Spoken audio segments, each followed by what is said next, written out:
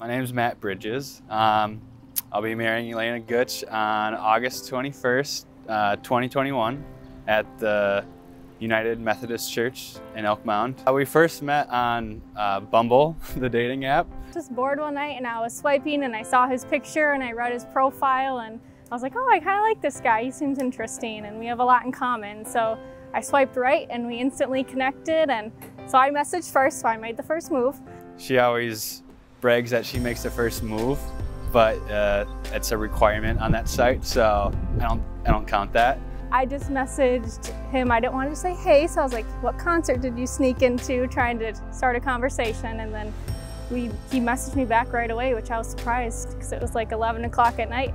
And then we didn't officially meet until like face-to-face until our first date, which was on June 26th, 2019. So we went to Rice Palace, downtown Eau Claire, and then we just walked around for I think 2 to 3 hours on Phoenix Park and just kind of talked about ourselves, what we like to do for fun, and kind of just get to know each other.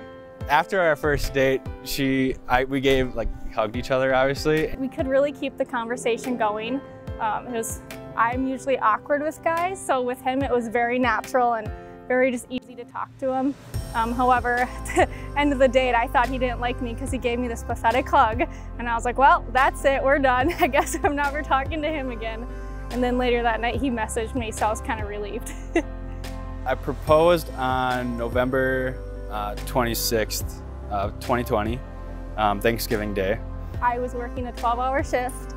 I got home and I looked horrible, just in a sweatshirt and leggings, and we ate dinner with my family, and then after dinner, my mom's like, oh, let's take a family picture. So my brother was pretending to take a picture, but he really started to videotape it.